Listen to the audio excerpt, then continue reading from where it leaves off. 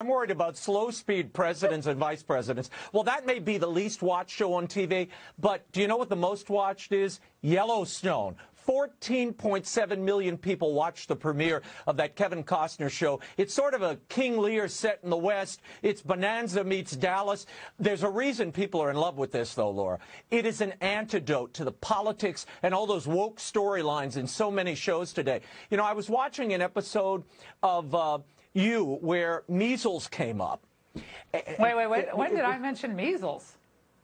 I don't know. It was on You. What was on me? What are you talking about? Is Raymond even hearing what I'm saying? I never had the measles. Was on You. We never did a measles and vaccine episode. Is this a joke? I know. I don't even know what you're talking about. It was on You. It was on You. I've never had... Raymond, I've never had measles. What are you talking about? This is stupid. It was an episode of a show, Laura. What's it called?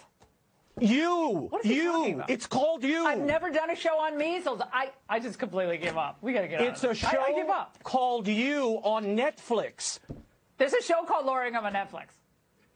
What are you talking Never mind. about? I'm moving on to Adele. I can't explain this to you. What's he The talking pop about? singer had an Oprah-produced special on